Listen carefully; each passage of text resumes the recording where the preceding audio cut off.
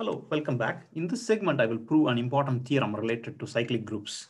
It turned out that all cyclic groups of the same order are isomorphic. We will need this theorem, for example, during Diffie-Hellman key exchange. Okay. Let's get into the theorem now. Let us assume G is a cyclic group and N is the order of the group. Okay, the number of elements of the group is N. And let us also assume small g is the generator of the cyclic group. All right. So in order to prove that all cyclic groups are isomorphic, I'm going to make use of this function f, and I define it between Zn, set of all numbers from 0 through n minus 1, including 0, including n minus 1, right? That's how we define Zn group. And we are going to use an additive group, so I'm going to use a plus as an additive operator. And I map this to group G as follows. I take any A from, say I pick an A from Zn plus. How am I defining the function f? I define the function as f of A is equal to G power A. So this is the definition of the function f. Now, in order to prove two groups are isomorphic, I need to show this property. First property, f of A plus B, because the plus is the operator that we are going to use on the Zn plus group, f of A times f of B. Okay. What is the reason I'm using a plus on the left-hand side, but a multiplication on the right-hand side? That's because our group operator is plus for Zn plus, right? And for Z, I'm going to use, let's say, star as the group operator. Okay. So I need to prove that f of A plus B is equal to f of A times f of B. However, times is defined in the group G.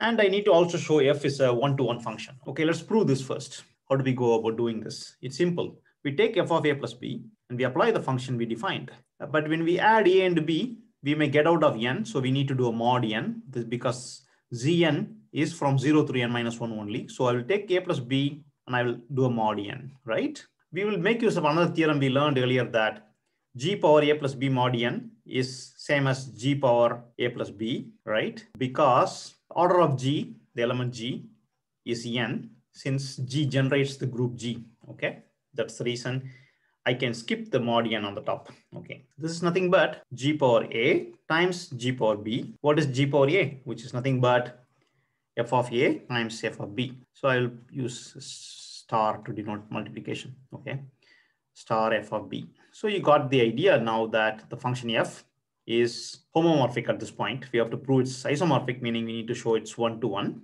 How do we show one-to-one? This is f of A times f of B, okay, or a star. Remember, how many elements are there in Zn plus? N elements from 0 through n minus 1. Z, the group G, also has n elements. That's the reason n is the order. So we have a function between two sets and they both have the same number of elements. Okay. If such a function is defined, that function must be both 1, 1 and on 2. Okay. Why is the case? Suppose let's assume there's a collusion. Okay. For some reason, say f of A turned out to be equal to f of B. What can we say now? So this implies G power A is equal to G power B, right? Okay. Which means A must be equal to B. This is true in group exponent.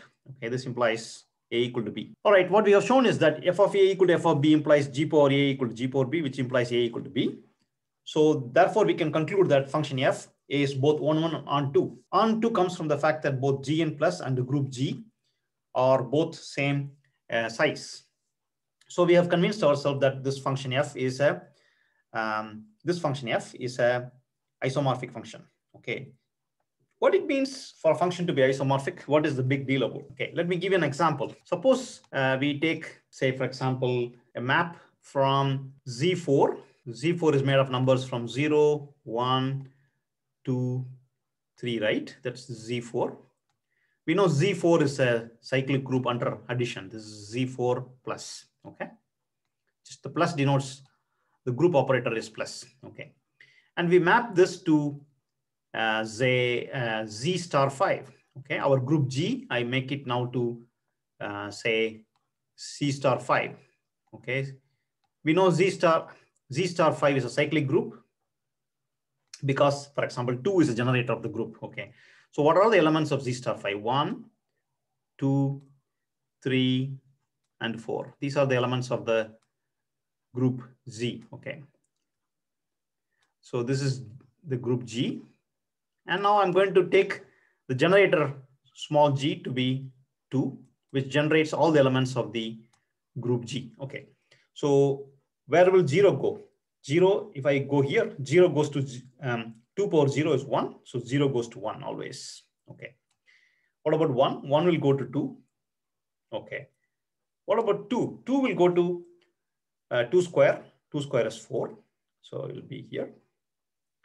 What about 3? 3 will go to 2 power 3, 8. 8 mod 5 is 3. So they cross over. All right. This is the function f that I have defined between these two groups.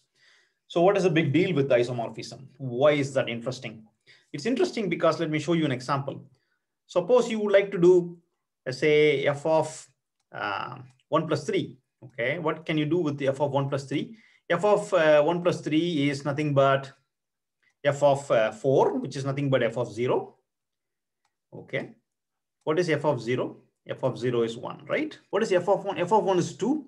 F of 3 is 3. So you have 2 times 3 is 6. 6 mod 5 is 1. So you get a 1 here. As you can see, both are equal. Okay. This is basically the homomorphic property. All right. This particular construction is the foundation for Diffie-Hellman key exchange. We know how to define an isomorphism from one group to another group. In this case, from Zn plus to Z star to another group G. But we don't know how to do the reverse. We do know that a reverse exists, right? We do know F inverse exists. From because we've shown that function f is both 1, 1 and 1, 2.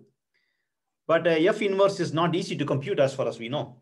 So from a computational perspective, we don't know how to go back from the group G, which uses the multiplicative operator in this case, back to Zn plus. We don't know how to do that.